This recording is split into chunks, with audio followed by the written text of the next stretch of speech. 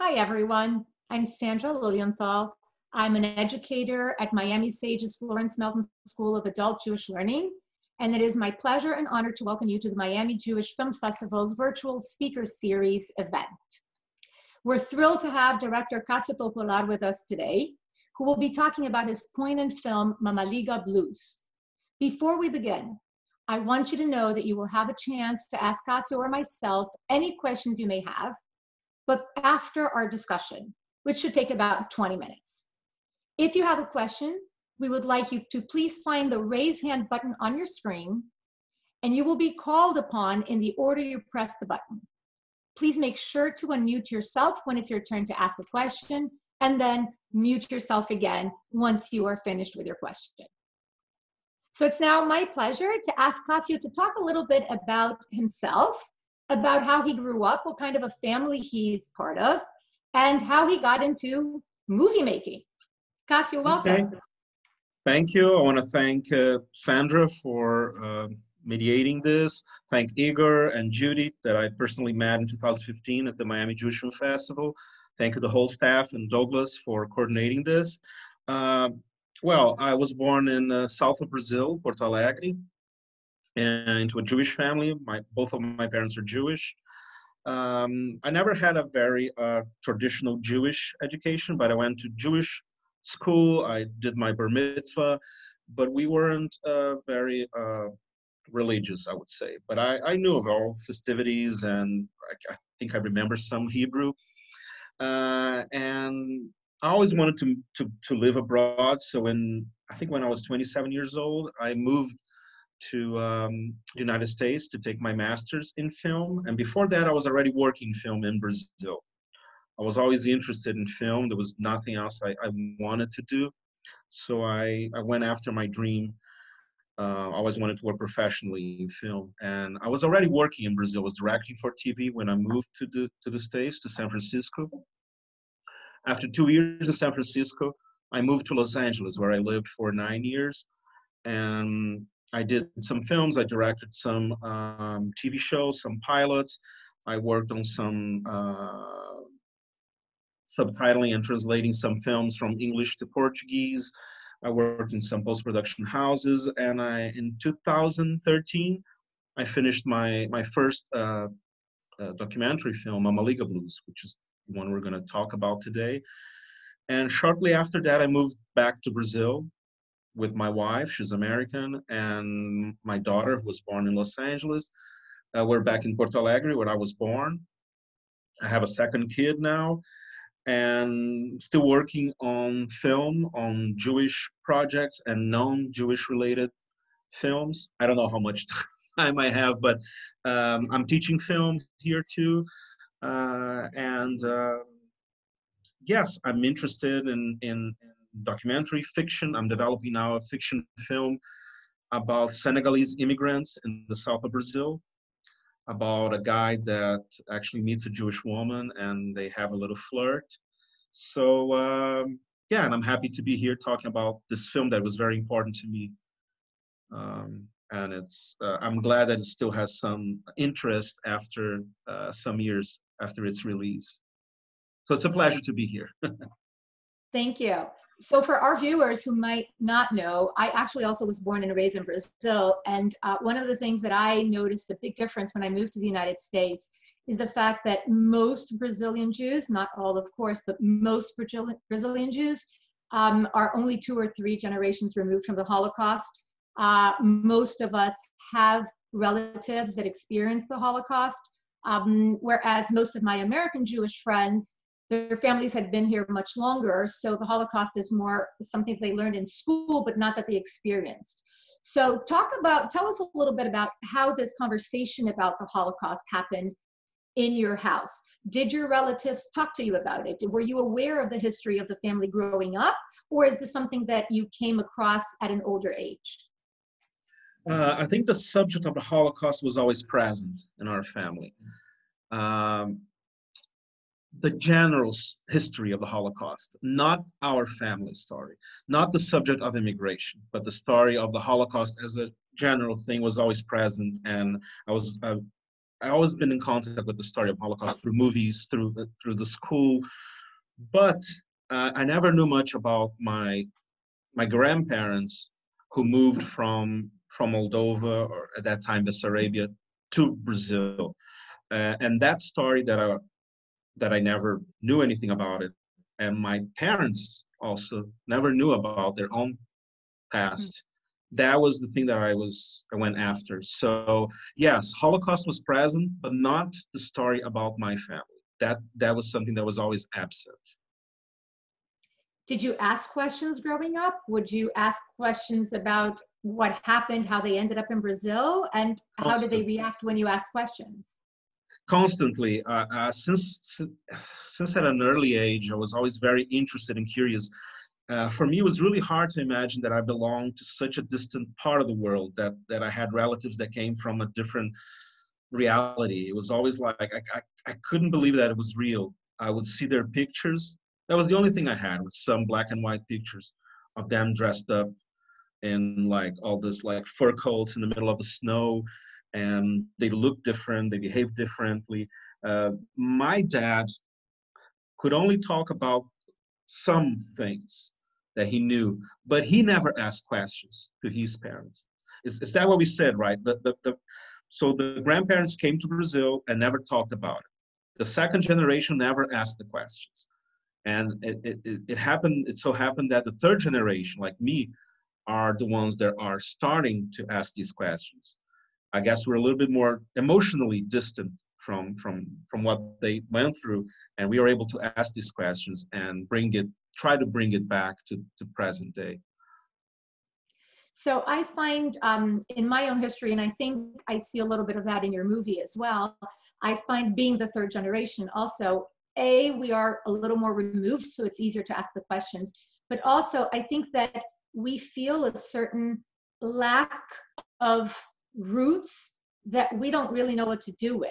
So you grow up in a place, and you're in your case, my case, Brazil, but it could be United States or any other place in the world. You grow up trying desperately to understand where are these roots coming from, what was my beginning, and what was the culture I come from. And we all want to know who we are. And Judaism talks a lot about us being descendants of our ancestors, and how important it is to not only understand, but to a certain point live that history through ourselves and pass it down to the next generations.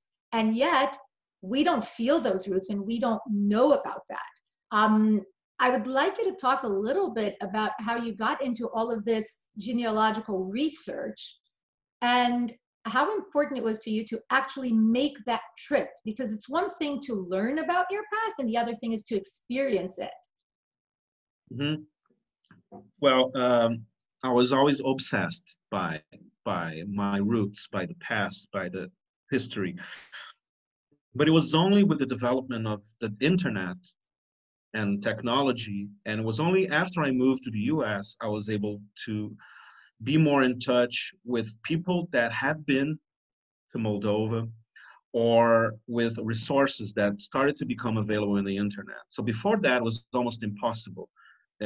We had like phone, car, letters, and it was hard. I mean, I remember the first time I met somebody that was born in Moldova, I was like, oh my God, this is amazing. Because the US is a country of immigrants, we're able to be in touch with these people, right? We have, in the US, you have communities that come from all over the world, and that's one of the things that make the country so amazing.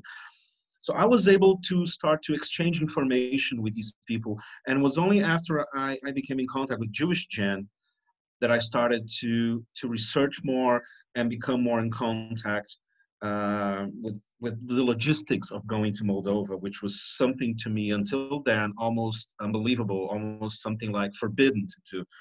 And so what was a dream in the past started slowly to become a reality when I started to get information on how to go to Moldova, how to get in contact with researchers and guides. And I started to make a genealogy research and hired people in Moldova to do research for me, started to get in contact with Jewish local community leaders in Moldova and in the United States. So it was a long process. The film took 9 years to be completed. And I think from these 9 years, 5 years were just purely research. That before was impossible to do it at my home. And in the United States, that became much more available, and the possibility of the internet. I'm not sure if I answered all the question. I started to talk and I don't remember exactly. Well, you certainly answered the first part. The second part that I asked is how important it was for you to be there. And the reason I asked that question is because when I was watching the movie, one of the things that was very clear to me is we have the custom during the Seder. One of the things that we read in our Haggadah is that we have to feel as if we ourselves had left Egypt. And that was always a very important comment to me in my understanding of what it is to be Jewish, that it's not just that you need to have the information, but that really feeling that history is very important. And for you to pick up and go on search of that one grave that you had in the picture, right, is really, to me, very similar to that. It's experiencing that life. It's going back and and walking where your ancestors walked, literally, not just figuratively. Yeah, I think you said something very important, that we as a third generation, we are emotionally distant from what happened in the past. And I think that's what I was looking for. I was looking for this, not only for information, but for the emotional connection. So going to Moldova was, okay, I need to know about the history and get information and meet people who may have met my family. But at the same time, I wanted to breathe the same air they breathed one day. I wanted to touch the same grounds they touched one day. And I wanted to be able to feel something, right? So I would say that the whole trip, yeah, taking the trip was extremely important. On a rational level, yes. On an emotional level, I would say that the only time that I was able to feel something, to get this emotional connection so distant from us, is when I was next to the grave. And that was the only time where I felt that something that my grandfather may have felt, that his parents were so important to him, that he made such a big grave that was actually the biggest grave in that cemetery. You can see from very far away, where two people were buried. And so they spent so much money, time, and effort to make that grave. So, and after that, he left Moldova and went to Brazil. So having the parents killed, I mean, I felt like the family loved so much the parents that they made that big grave for them as a homage, right? As a memorial for them. And that is something that I could feel. I don't know if this feeling is real and really happened, but that was probably the only moment that I could really feel a connection. And it was very important. Because that's sort of the end of the movie, I Yes. want to ask a question before. When you went home the first time, so the first trip that you made, you spent a lot of time, you did a lot of research, you spoke to a lot of people, and you left empty-handed. You were unable to locate anything. Two questions on that. How did it feel to you leaving with, like, I've spent all my life doing this much research and getting here and really wanting to be here, and now I'm leaving with nothing? And how did you go from that to a few years later saying, I'm going to go back and I'm going to try again? Okay, so there are many things that are not in the film, because as a film, we not only want to document something, but we need to tell a story, right? So the first cut of the film had 3 hours. We went to many places that are not in the film. I did a lot of interviews that are not in the film. So a lot. I would say the film is 40% of our trip, right? It's 50 minutes, 55 minutes long, and I had like this 3 hours and a half film. So the first trip, yes, I didn't find the grave in the first trip, but I found other things. It was not only about the grave, right? The grave was probably the most important, but I found the place where my great uncle had been killed with his wife in Chepleuts. I found people who knew my family. I was able to find documents that the researcher found and translated to us. So I was able to find things. I didn't leave completely empty-handed. So I had somewhat a feeling of satisfaction. But yeah, we still needed to find the grave. And what happened, and I tried to include that in the film, but didn't work narrative-wise, was that 2 months after we came back, I got an email from our guide, Natasha, with the picture of the grave nowadays. And she's like, is this the grave? Just that. And I was like, oh my God, yeah. And I got the old picture and I compared. And yes, that was the grave. So she explained to me, and that was the craziest thing about it all.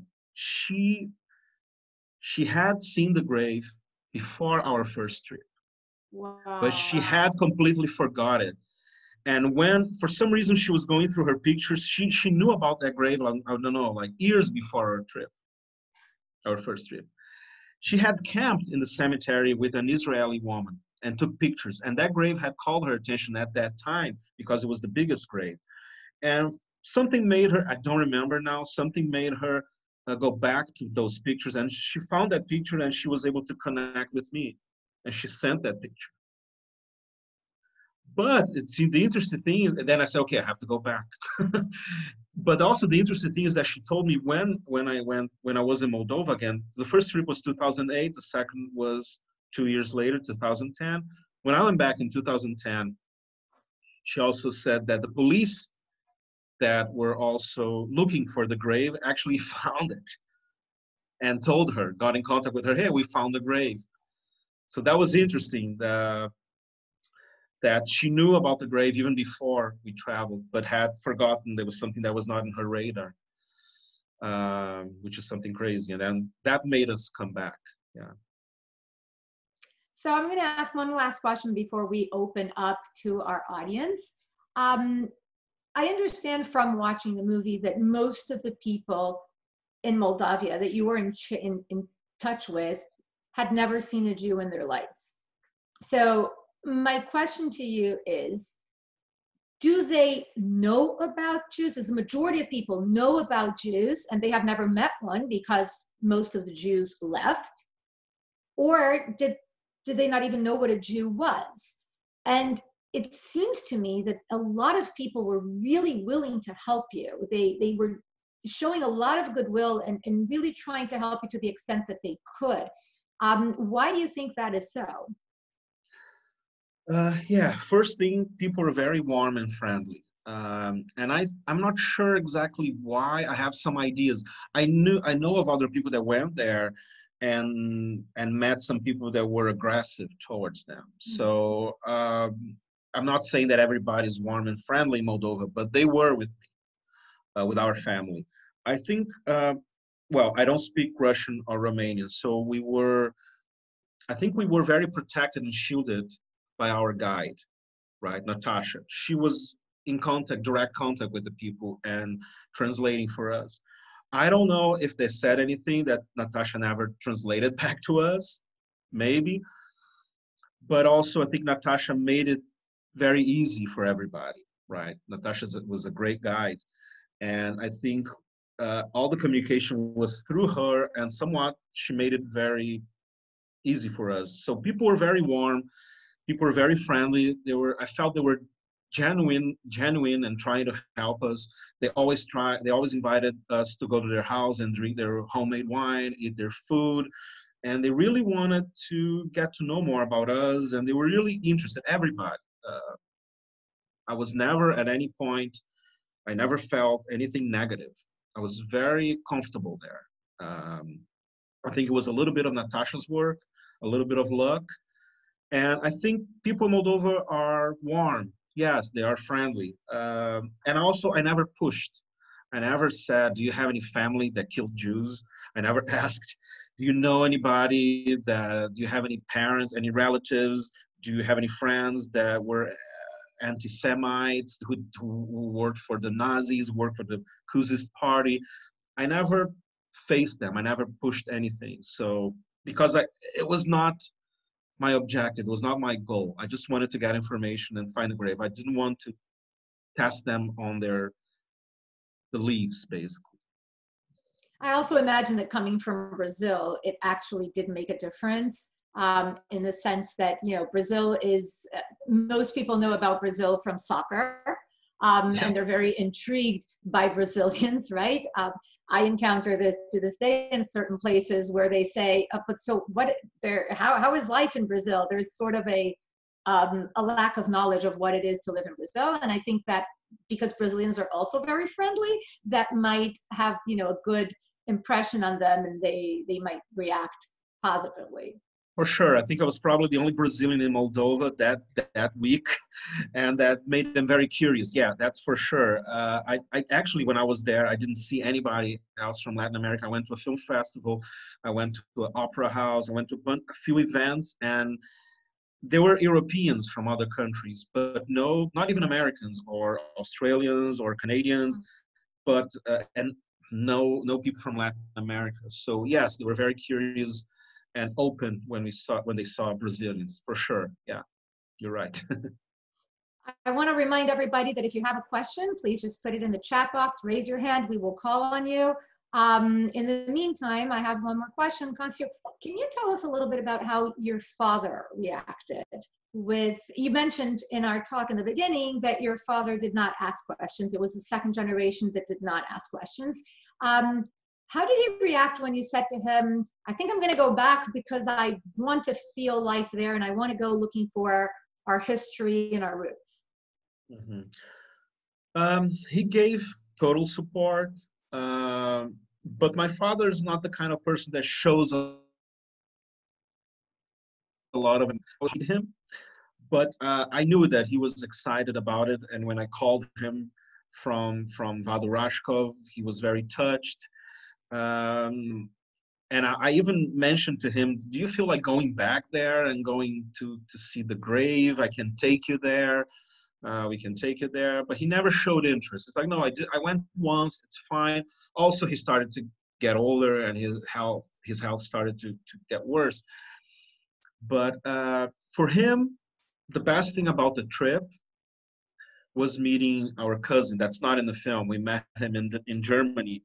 We have a cousin that it's around my age, Shlomi, that his grandfather was the son of a brother of my father's father. So to him, meeting somebody that is still alive from the family, that was to him the most important thing. So I think my father is more connected to live things than dead things these days. So that to him was emotional, to meet somebody. That's a very interesting point. And you mentioned that you were able, through this film, you were actually able to find relatives around the world that you did not even know existed. Did I understand that correctly? Correct. Through the research, through exhibition screenings of the film, I found relatives in Ukraine. I found relatives in Luxembourg, in Germany, in New York, in Los Angeles, people that are direct relatives that lived like a few blocks from me, and I never knew them. I met them when I was already in Brazil. Relatives in Pennsylvania. So yes, and that was, I mean, Tolpolar is a very small family, and I was very surprised to see there's still some of us spread out in the world.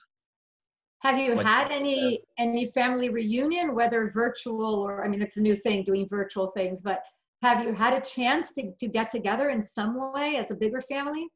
No, that's a good question and a good idea. I never thought about it.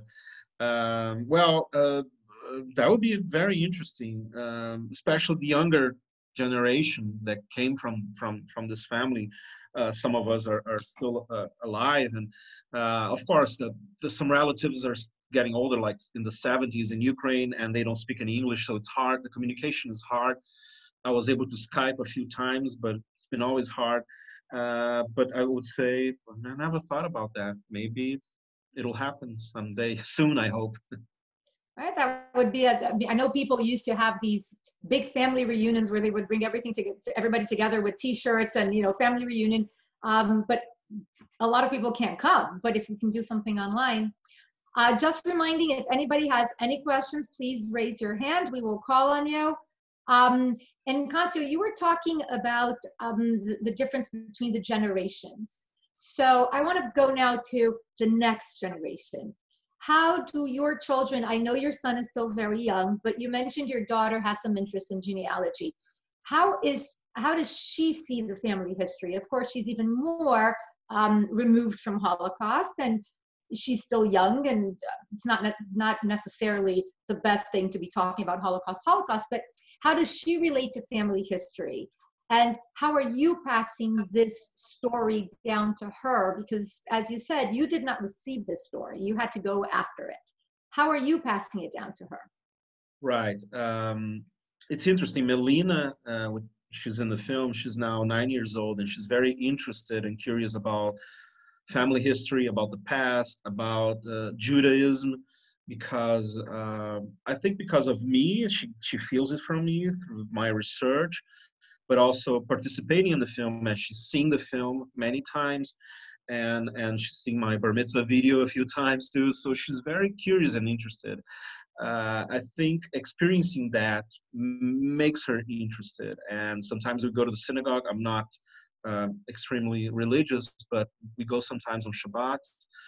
And she always likes to come with me, and she asks questions. So I think it's important. I always say that to me, the most important thing is that minority groups, minority people, I think they have the duty to keep the memory alive, right, of their ancestors, and passing that on to future generations, even if they don't have the emotional connection to what happened in the past. They need to learn and they need to experience that somehow. So I would say that with Melina, I feel very happy that she is interested in that. Lucas is still very young. He's 8, he's 6. He doesn't care much about it, but hopefully he'll start being interested in the near future. It's also beautiful, and I am sharing this without having asked for permission, but I had a chance before we went live to speak for a few minutes with Cassio's daughter, and I asked her if she had any, if she remembered anything, and she said she sort of remembers putting little stones on the grave, which is such an amazing thing to hear from a child, that this is her recollection. It's a Jewish ritual, and she experienced it as a very young child, ancestors, which to me was such a moving thing to hear. So obviously she's connecting to that history, which hopefully she will one day then pass down to her descendants, keeping, as you said, the memory alive. It is our obligation to keep the memory of those who could not be around alive, their stories. The only way that we can avoid tragedies like the Holocaust is really by talking about it, knowing that it happened, knowing that it can happen again, whether to Jews or any other minority, as you mentioned, and that it is important. We have a responsibility to keep their memories alive and to ensure that things like this no longer happen. And Correct. just to wrap it up, Cassio, what would be your message to those people who are searching for their roots, who have not yet been able to find their history? Right, and there are many people like my age. They are searching for their roots. I would say it's not easy. It's a detective job. It requires a lot of. I think first thing you need to be obsessed. If you're not obsessed, you may not find what you want, what you're looking for, because it can be very frustrating at sometimes. You can be driven to false paths or given false information. That happens all the time. But you need to be obsessed. That's what makes you go, and you need to be organized with the information, organize your information so it's easy to get messed up and confused about information. And you need a little bit of discipline too, because it's something that I would do almost every day: review information, keep going, research. There's a new website, I'll go after it. I'll go back. Jewish Channel is amazing. I had a website before. I had a Mamaliga Blues website with a list of genealogy tools. They're very much available these days that we didn't have it in the past, that people could use. So it's everything up to you, I would say. The tools are available. And even I think each year there's more people interested in their past, not only Jewish people. And I think it's up to you. I think you need to be obsessed because it's not an easy job, but it's very rewarding, I would say. Great. So, Cassio, thank you so much. It is such a pleasure to have done this. I hope we will stay in touch. And I thank our viewers. I hope they enjoyed the movie. I hope they enjoyed our conversation. And if there's anything you would like to end with, the floor is yours. No, if there anybody who's watching doesn't want to ask any questions right now, you can get in touch with me I'm on Facebook, easy to find. I'm on Instagram. I have a website, CassioTolpolar.com. So if you want to get in touch with me later for any questions, any reason, you're more than welcome to. And thanks again for having me. Thank you. And thank you to all of this amazing staff at Miami Jewish Film Festival that has made this possible.